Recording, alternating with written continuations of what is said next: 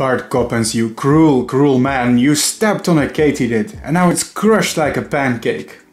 I swear it's not my fault, this is what the species naturally looks like, very flat. Welcome to a video about one of the unusual Tettigoniidae from Brazil, the tree-hugging katydid. It was such an unusual find, I totally had to make a close-up in the form of a bug highlight. Let's get started.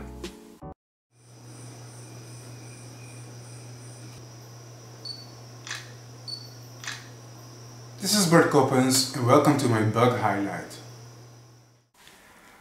First, a bit of a disclaimer. I am specialized in moths, but identifying katydids is not my strongest point. Therefore I was unable to identify the katydid down to a species level. But I'm pretty confident the genus name in this case is Anonistus, Tettigoniidae. These katydids have incredible camouflage and their morphology is quite flat. They often sit tightly against the bark of trees, camouflaging themselves against the surface of tree bark. This is what gives them the name the tree-hugging katydid.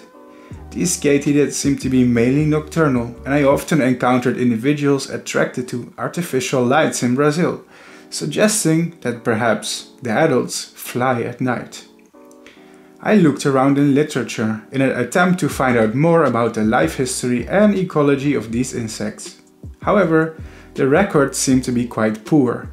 Generalizing the Tettigoniidae group a little bit, it's possible to deduce that they are most likely, like a lot of other katydids, herbivores that from time to time also snack on insects.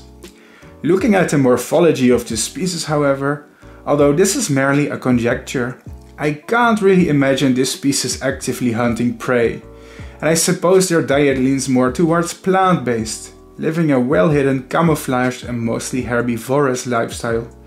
That being said, until actual research is being done, this is just an extrapolation.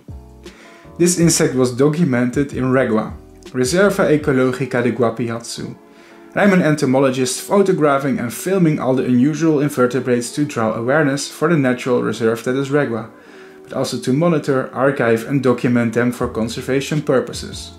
My YouTube channel is demonetized by YouTube. It's difficult to continue this channel without crowdfunding. If you are willing and able, consider donating to my channel so I can continue my work.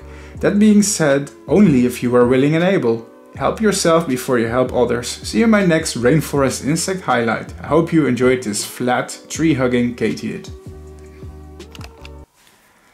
First, a bit of a disclaimer. I am specialized in moths, but identifying katydids is not my strongest point. Therefore I was unable to identify the katydid down to a species level. But I'm pretty confident the genus name in this case is Anonistus,